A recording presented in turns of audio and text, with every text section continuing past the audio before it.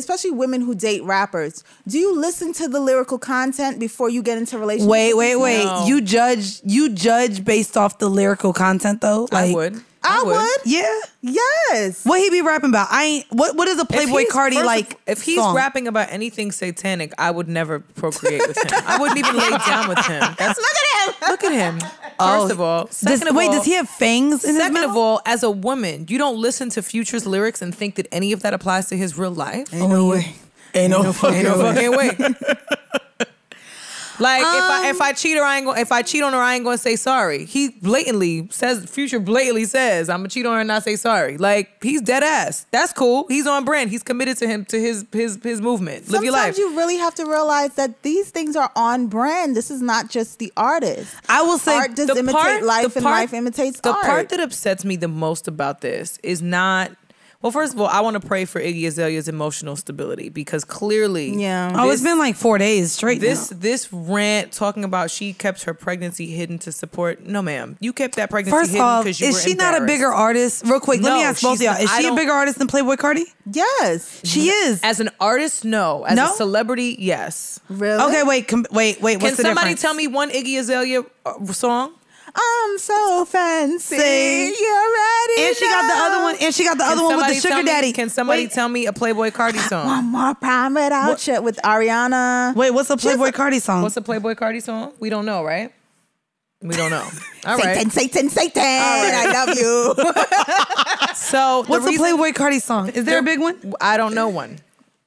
Future with Drake? I don't know any Playboy Carti song. What I will say is Playboy Carti's demo, his fan base, is a lot more, like you said, cult-like and a lot more subscribed to his musical content. Okay. Iggy Azalea, as a celebrity, has a bigger fan base as a celebrity, less as an artist. Maybe not even a fan base. Shade her. I would say just notoriety.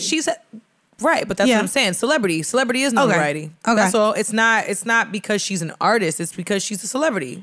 People know her because she's this beautiful, androgynous, Australian. I'm gonna just use exotic in quotes because she's white and blonde. She's the only white woman I would. She nice. But she also it's another bought-body. But I guess that's the name of the game in female hip hop for a lot of these young women. So it is what it is. But no, I want to pray for her mental stability because I really think her mental and emotional stability, because to go on this type of rant after we haven't heard anything worthwhile musically from her in a very long time.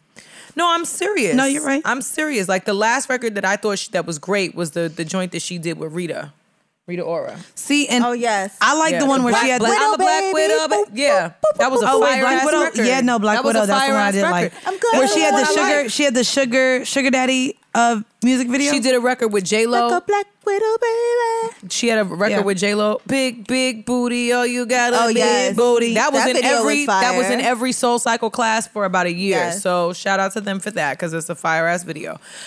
Except natural booties win. Shout out to J-Lo. Anyway, neither here nor there. What I will say is for women, my sympathy is really more so for the kid than it is for either one of these people, because y'all are adults, y'all are grown, and all this other shit about, well, I want to be with this man, and he told me that he was gonna.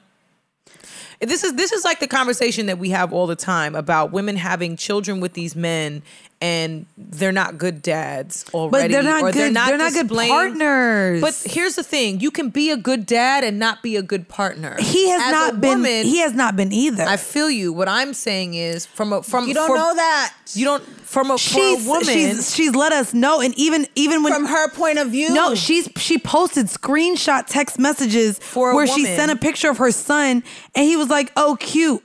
I can't wait to rub on your booty." Like, nigga, he's straight up wanting to have sex with you, and you trying to share it. Like she's posted screenshots, and that's the thing. Like the problem is too, we allow the manipulation of men to go by, okay, you treat us completely like shit. You disrespect us. And then all a nigga got to do is say, I want to rub on your booty. Ooh, I can't wait to see you. And now it's I don't even think it's manipulation sometimes. I think a lot of times these men are showing women who they are, and women are choosing not to see it. Ooh. And I will say that from personal experience. It's like, You have to stop to some degree, right? It's tough because I think there's a fine line between taking somebody's word and taking their behavior. What do you take more? What do both of y'all take more? I take consistency. Whether it's consistency in your word or consistency in your behavior. Ideally, it should match. But if what you're telling me, consistently is who you are consistently, that's what I'm taking. If a man tells you he doesn't want to be in a relationship, he doesn't want a commitment, he doesn't want a commitment, he doesn't want a commitment, he doesn't want a commitment, he doesn't want a commitment. If he's giving you a fucking baby, he told you he didn't want a commitment. So that means... This nigga said, he's so handsome. I miss rubbing on your butt. I told you. She sent a whole picture of the baby. But I'm crazy. But I'm crazy. Yes, bitch, you're crazy.